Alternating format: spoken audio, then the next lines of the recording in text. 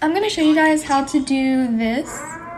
I'm using the Suva Beauty UV paint, but you can really use any face paint or even eyeshadow. It just won't glow like in the video.